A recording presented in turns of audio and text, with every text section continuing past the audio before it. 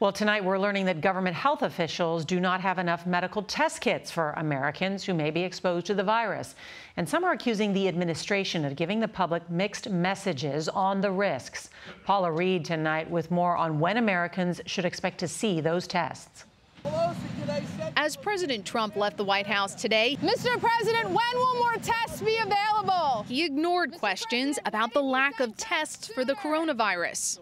Vice President Mike Pence had said any American would be able to get a test, but in a visit to 3M, the top manufacturer of medical masks, he acknowledged that isn't currently the case. We don't have enough tests today to meet what we anticipate will be the demand going forward. Democratic Senator Patty Murray, whose state of Washington has suffered an outbreak, said she wasn't sure who to believe. I have the same questions that everybody I represent have, is what is the truth?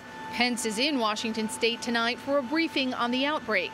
We need an administration that is capable of not only getting out what is needed in this country when it's needed, but also telling people the honest truth, and that was not happening. Health and Human Services Secretary Alex Azar said there should be enough coronavirus tests sent out this week to cover about 400,000 people, but that is still far short of demand. That experience will get better, but do not be surprised if you hear concerns, a doctor saying, I have a patient, I don't know how to get this done. Today, the Senate passed an $8 billion coronavirus funding package, which President Trump is expected to sign as soon as tomorrow. But that's over 3 times what the White House originally requested, suggesting the Trump administration did not anticipate the scope of this crisis. Nora? All right, Paula, thank you so much.